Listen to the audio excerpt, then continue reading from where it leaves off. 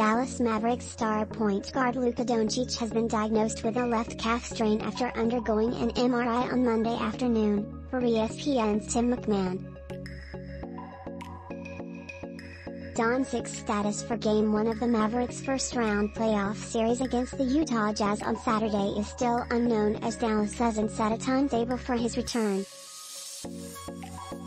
Doncic sustained the injury in Dallas' regular season finale against the San Antonio Spurs on Sunday.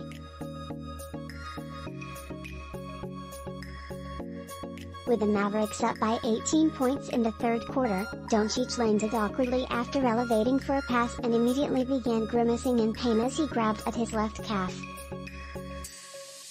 Here's how the injury occurred. Though Doncic hasn't officially been ruled out for any part of the playoffs, this injury is a significant blow to a Mavericks team that captured home court advantage in the postseason for the first time since 2011.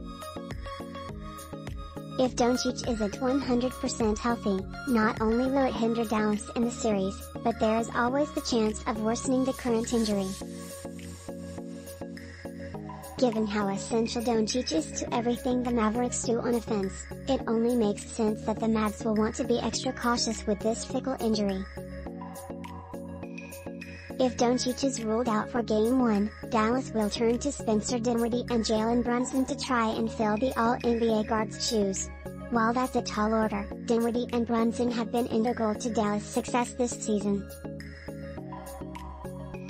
Dinwiddie has been one of the most impactful players who was traded at the deadline, as has shown glimpses of his pre-ACL tear self in Dallas. He went from averaging just 12.6 points on 37% from the field and 31% from deep with the Washington Wizards this season, to putting up 15.8 points on a far better 49.8% from the field and 40% from long range with the Mavs. Dinwiddie's been a revelation for the Mavericks off the bench, as has given Dallas another creator alongside Doncic who can truly create for himself and others.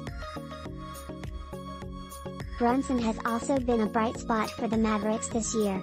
The third-year guard is averaging career highs in points, 16, 3, assists, 4, 8, and for the second season is shooting over 50% from the field. If Dallas is going to be without Doncic for any portion of this series, Brunson and Dinwiddie will become its most important players on this team against the Jazz.